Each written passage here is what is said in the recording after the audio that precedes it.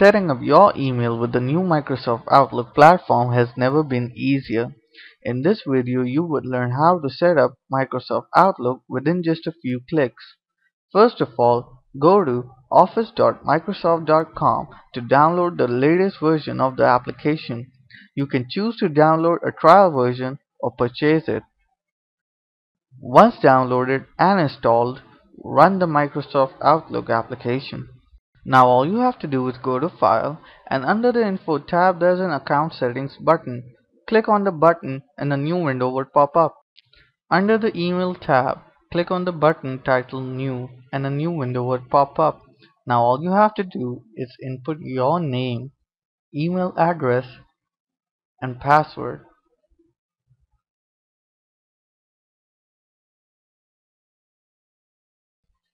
Once done, simply click on Next. After processing your request, Microsoft Outlook will automatically sync with your email client. It depends on the kind of service you are using. For example, Hotmail, Gmail, or even Yahoo. Outlook would automatically download a plugin for some email clients like Hotmail, due to which everything would be done automatically. But for some email clients like Gmail or Yahoo, you would have to sync Microsoft Outlook manually, and we'll get to that a bit later in this video. Once your email has been linked, you can click on the Finish button.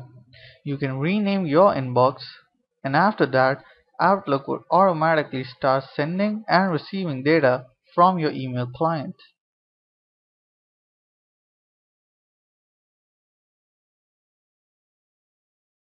To set up your email account manually, follow the same procedure and go to Account Settings.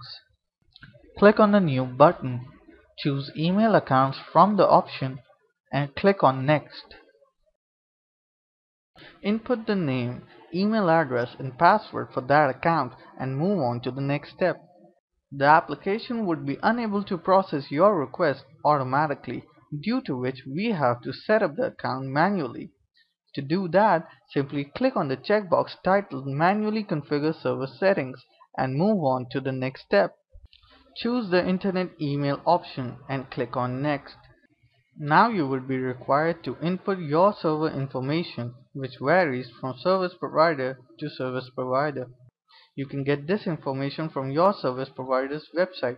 Once you've input all the data, simply click on Next, and Microsoft Outlook will start processing your request.